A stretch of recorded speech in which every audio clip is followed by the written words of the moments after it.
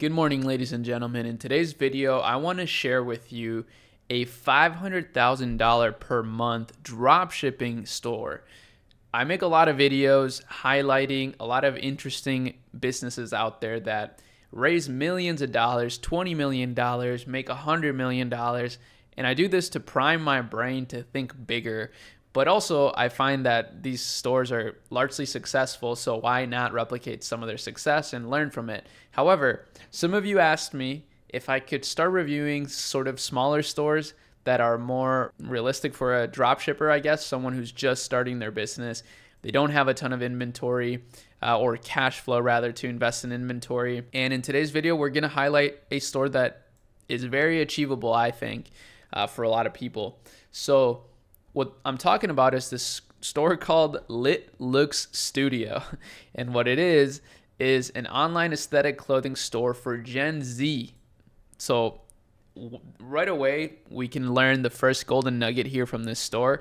It's a very niche and defined business, and they just know exactly who they're targeting, who they're going after. They're going after Gen Z. Now, Gen Z is basically a younger demographic. However, they do have money to invest. And basically what these guys are doing is just going all in on that specific demographic. Now, you may think that that's not huge, right? But it actually is, right? Especially fashion. Fashion is so mass market because everybody wears clothes. And as you see, their traffic is only rising and getting very consistent.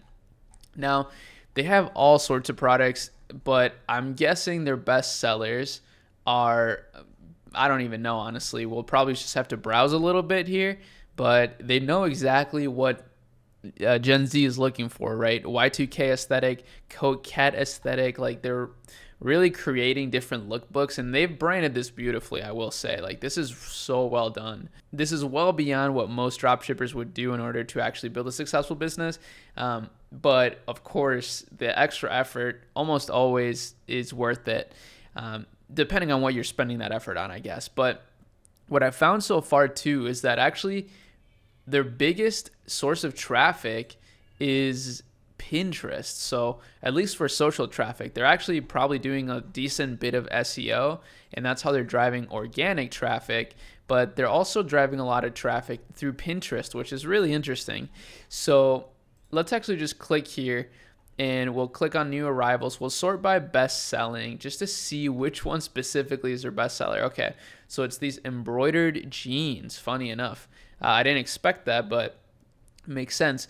Now, right away, we can learn a few things from them. They have some trust badges here that are, I guess, working well. I don't really like these personally, but I guess they work very well for them.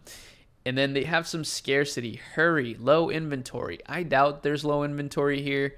My guess is that they're drop shipping. As you see, their shipping and delivery is 3 to 8 business days, which is not that fast. So, you know, they're probably doing some sort of mix of third-party logistics center and shipping from China with an agent, which can be very fast, actually. So, you know, don't think that it can't be. So they also talk about ethical fashion, which is pretty interesting. I'm not sure if that's entirely true, but ultimately, this is something that Gen Z likes. Gen Z wants to be a responsible shopper, probably, and they know that, so they're taking advantage of that. And then they have this really, really good countdown timer here, which is like a big spring sale, final hours. I really like this. I think this looks super good. This is actually similar to what Fashion Nova does, some of the biggest fashion brands out there that sell lower ticket products, which they're not really low ticket, but I don't know. They actually have a really interesting store because I don't know how they determine their pricing, but it looks very clean, like $59, $27, $44. Little things like that can really help you stand out in a crowded market, which fashion is. This is literally straight out of Fashion Nova. I believe this is like a Fashion Nova model, which is kind of funny. So yeah, these guys are probably adding products to their store all the time and doing a lot of SEO to make it work. So let's see, I guess, how they do that. Well, they do it through their description, right? It has a pretty simple description. Not sure of size. Please check our size chart. Okay, that makes sense.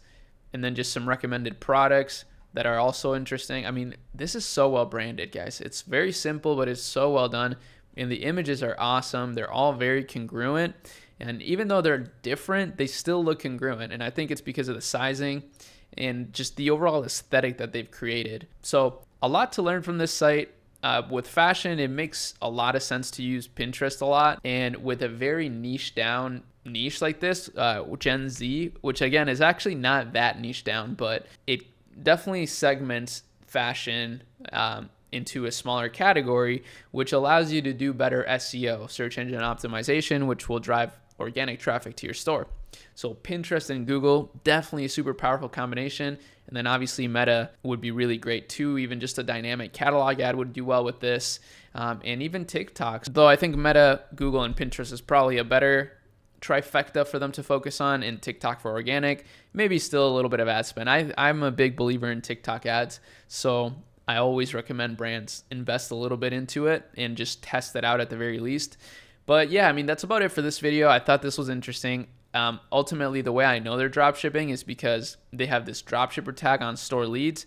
And I filtered these stores this time by stores that have the De-essers app, which is an AliExpress dropshipping app. So that store does have it, which means that they probably do dropship some things from AliExpress. And that's smart when it comes to testing products, especially for fashion, where you always got to be cycling new products.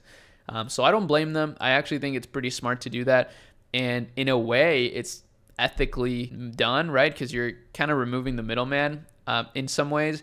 But, you know, you got to do some mental gymnastics in order to arrive at that conclusion. Ultimately, I think this is a great store. And I hope that you enjoyed it and got inspired from it, especially if you are a Gen Z and you love fashion. You know, try to use this same concept potentially for another niche. Maybe not fashion, but maybe jewelry, Gen Z jewelry, let's say, right? I don't know. There's a lot of options out there. Use your creativity, use ChatGPT for a little bit of assistance, and that's it. Peace.